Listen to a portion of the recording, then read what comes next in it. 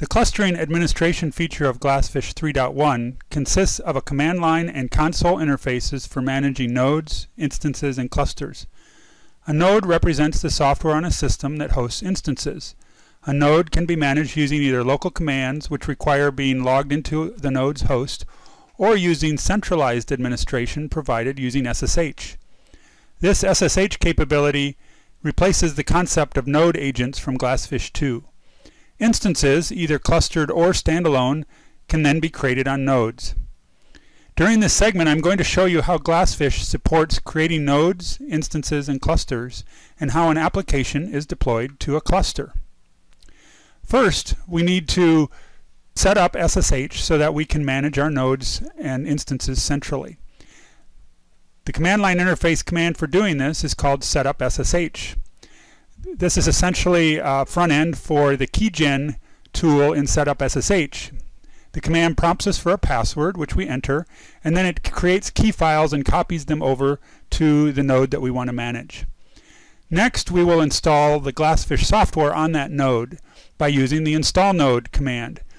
We enter in the install dir and the name of the host, and it creates a zip file of the GlassFish software, copies it over to the host, unpacks it, and gets it all ready to run so that we can put nodes on that host.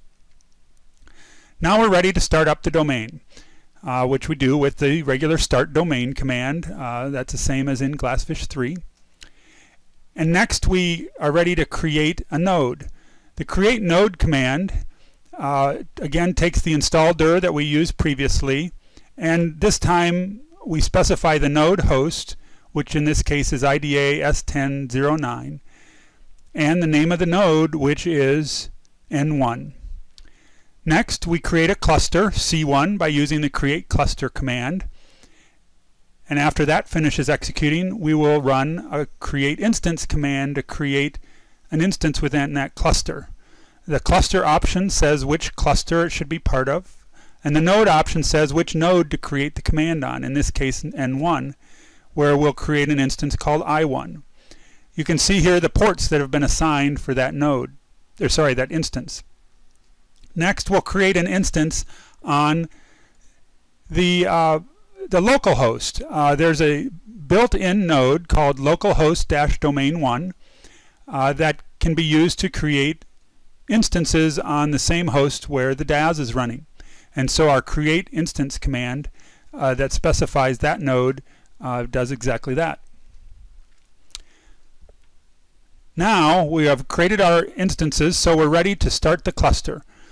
So the start cluster command just takes the name of the cluster, and it effectively runs the start instance command on each of the instances. So now we have our instances running, and we'll run list instances to see that they're working. So this shows us which host the instance is running on, the administration port for that host, its PID, and the state that it's running. Finally, we're ready to deploy an application. I've got a little Hello World application here. We'll specify the target as being cluster C1 and the name hello. And this command then copies the application out to the cluster, installing that application on each of the nodes. At this point, we can go to the web browser and see that the clusters are actually running. So here I've got my web browser, and I'll enter in the name of the host, which is IDA S10-9, and the port is 2880, which is where 208080 where the hello application is installed. And there you can see that it's running. So let's also look at the host that instance that we had created on IDA S10-2, and we see that the application is running there as well. So we've got our two instances with two applications running on them.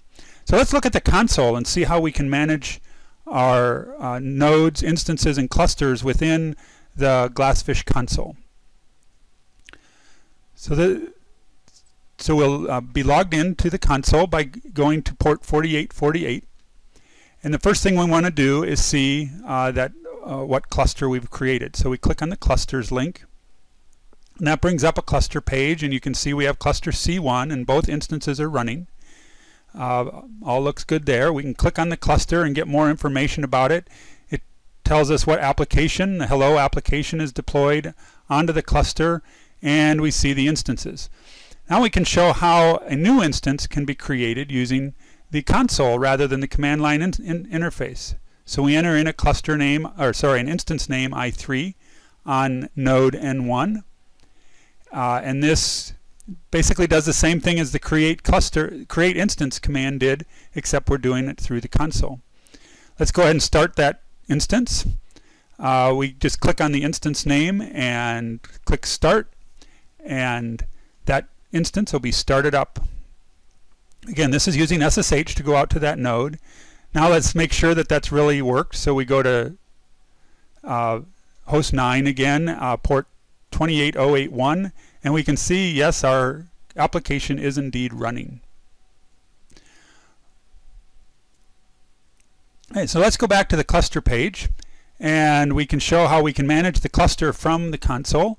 So let's go ahead and stop the cluster. We select the cluster and click stop, and it'll go out and stop each of those instances that are in the cluster.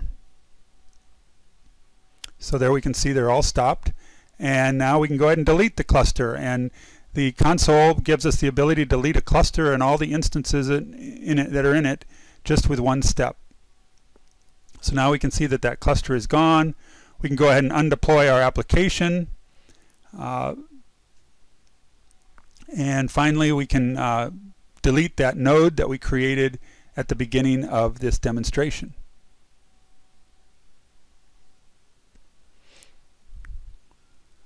Okay, so we've cleaned up after ourselves. Our node is deleted, cluster is gone, and that shows how we can manage clusters from within GlassFish 3.1.